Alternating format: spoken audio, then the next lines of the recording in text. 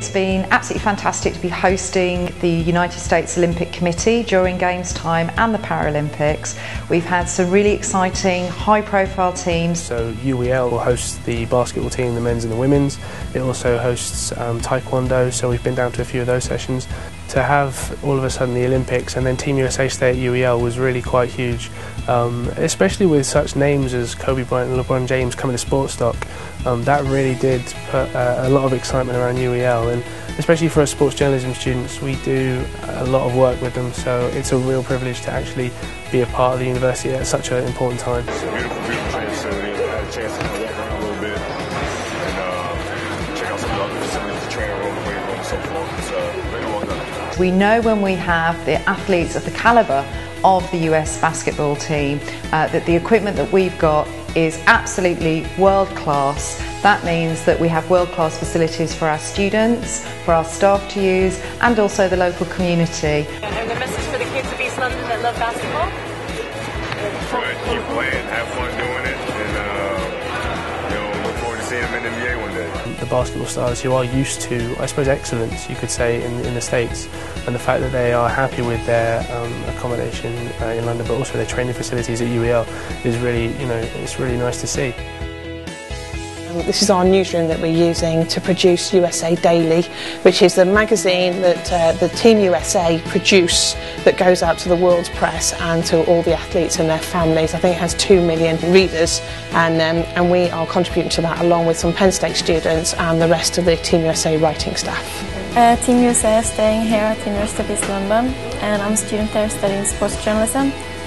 So we go working together with them here, and basically we're producing and writing for USA Daily. I've got to produce a different publication each day, or a different article each day on Team USA, so that's whether it's cycling or swimming or athletics, different sports. My sport is handball, which isn't that big in the United States or in England at the moment, but it's looking well. GB hasn't won any game yet, but I hope they will, and maybe someday I will be working for handball. So we have a combination of graduate students who have just finished their sports journalism degree. We also have some second year students and some first year students.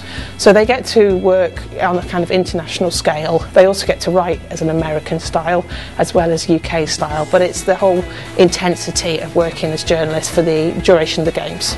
Opportunities to get involved with professional services such as media, all sorts of volunteering opportunities, but also just getting access to elite world-class athletes has been inspiring for those students who've been able to meet them, watch them perform, watch them train. Working with Team USA and having the opportunities to go out to the States particularly has really opened my eyes to the many different opportunities there are available. We met Lord Seb Coe and we met David Beckham, and it was just something that came about through the UEL system, so interviewing athletes, getting one-on-ones with athletes like Kobe Bryant and Tyson Chandler.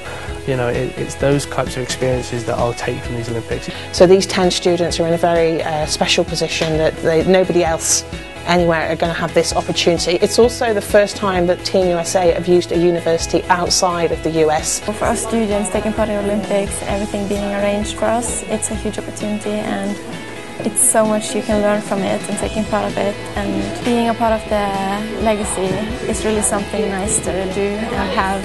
One of our students, a postgraduate student, Gemma Gibbons, won a silver medal in the women's judo, and we are immensely proud. So for us here at UEL, it's been an incredible atmosphere. But another UEL student, Ali Jawad, who will be representing Team GB in the weightlifting, so we don't think that the buzz is going to finish for quite some weeks yet.